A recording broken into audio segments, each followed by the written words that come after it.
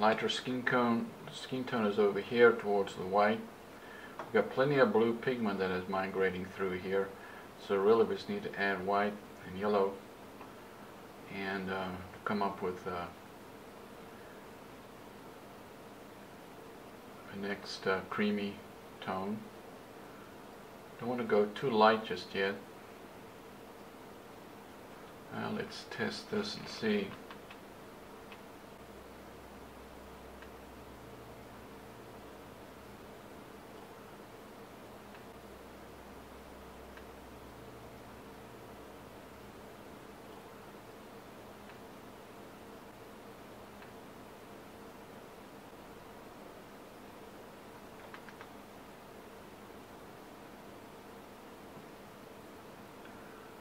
Digit behind the tip of this finger.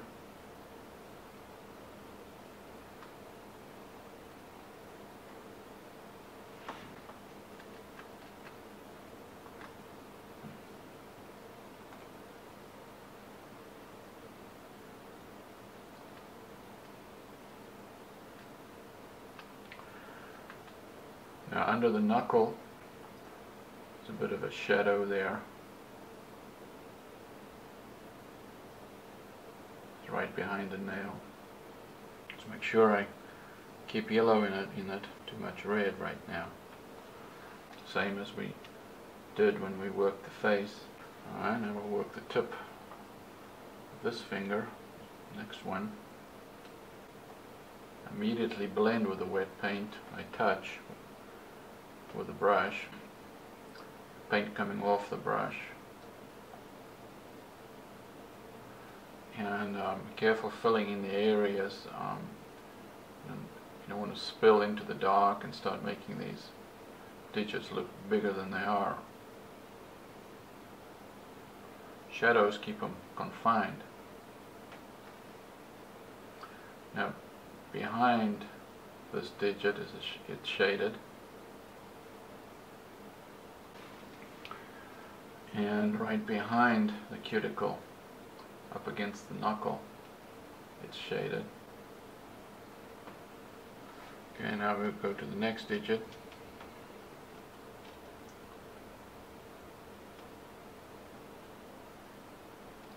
On the side of the finger of this digit, it's shaded. Circular.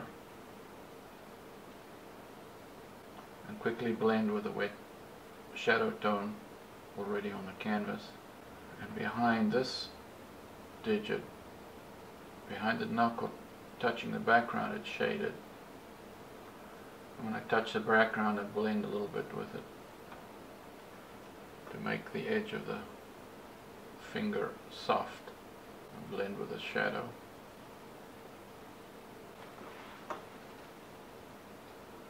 Looks a little bit shaded here. Could be a shadow cast down from the finger above. Now between the two fingers, oh, here's another digit actually, just a sliver of it. You got the first, the second, and then here's the third, and you just sort of get a slight view of it. And then here are skin folds as the finger is curled over. Creases in the skin between the fingers, back of the hand there, it's shaded very slightly, but this area there's light shining in, and then that reminds me that I see up here also a bit of the next digit of the index finger.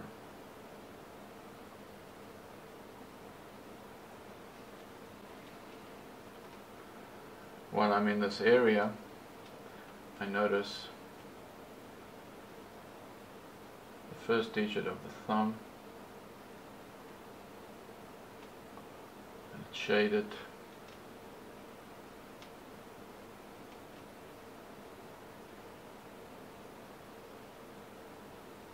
That's the thumb, somewhat hidden behind the handle.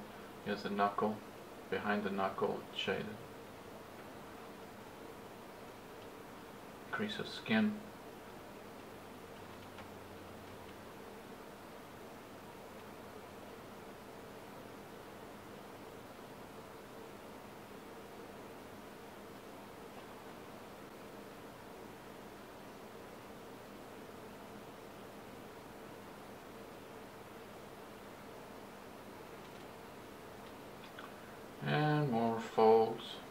coming out of the palm, following the creases.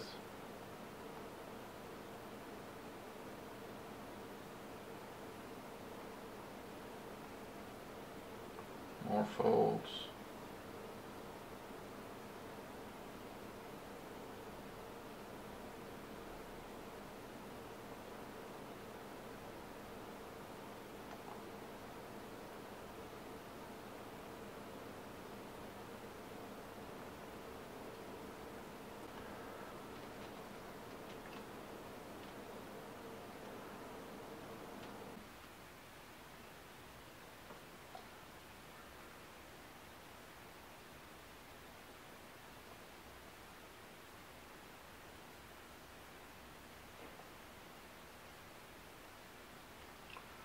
And some more creases in the wrist.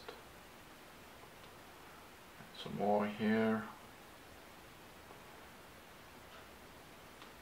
Gets lighter down. Below the wrist on the arm it gets lighter.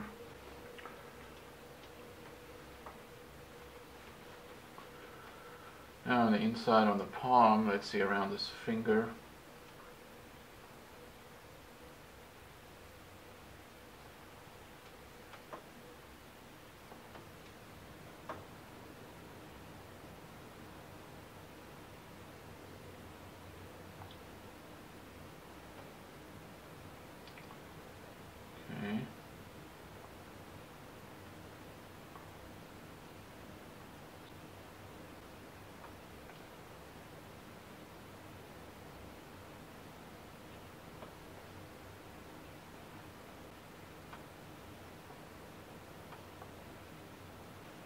Okay, well, we'll return up to this next finger and repeat the process we did for the others digits. This is the tip of the finger under the nail, and then the underside of this digit. Go in a circle. This is behind the knuckle.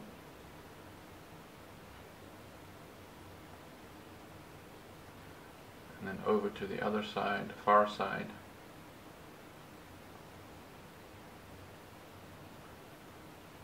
And then here it blends, the color seems to fade with the inside of the palm.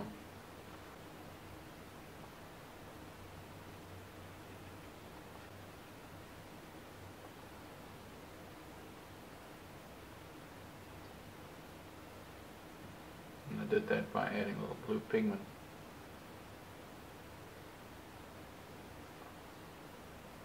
Alright, this is the next digit, and go behind that knuckle.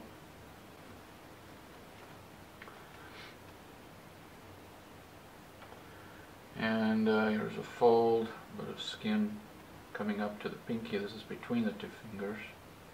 That's the ring band, that little sliver. We'll leave that for now, to kind of remind us about it. I think I can shade it up here, I just noticed, right up to the background and up against the handle of the parasol.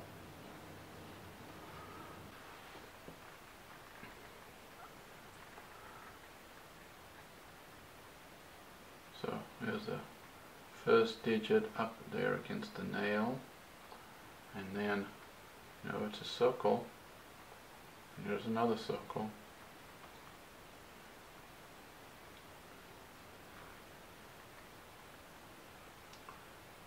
Shaded below.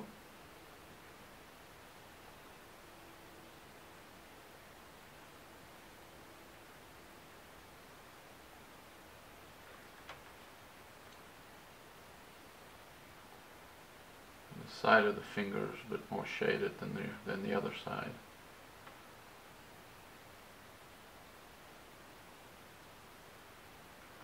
And then next digit.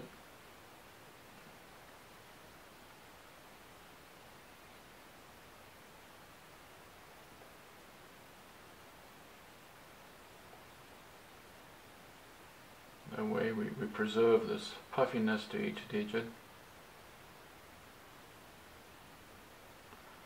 Some creases. This goes up to the knuckle. This is a knuckle actually.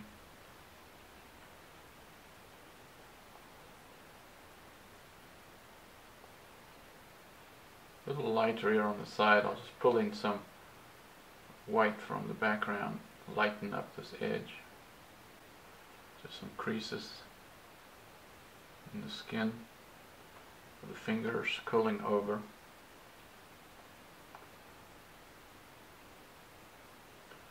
And now this puffy area, skin inside the palm, up against the shadow under the finger.